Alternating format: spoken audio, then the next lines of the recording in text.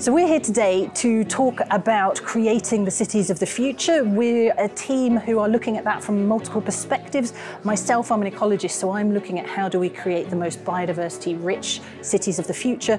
The reason I think that's important is biodiversity underpins all the ecosystem services humans rely on, so that's clean air, a pleasant environment, but also with collaborators talking about how this impacts the well-being and psychological well-being of people who live in cities. And the majority of us now live in cities. So creating these biodiverse, rich cities of the future impacts all of us. We understand that we're living through what some people term the sixth great biodiversity extinction crisis. So climate change gets a lot of attention, but also we're rapidly losing biodiversity.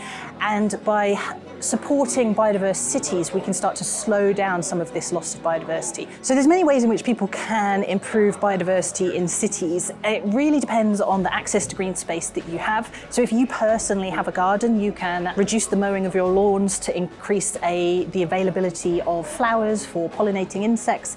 If you don't have access to a garden, you can work with local environmental groups to gain access to local environmental spaces. So I'd advocate, being an advocate for your local green space would be one of the ways in which you can make a difference for biodiversity in cities.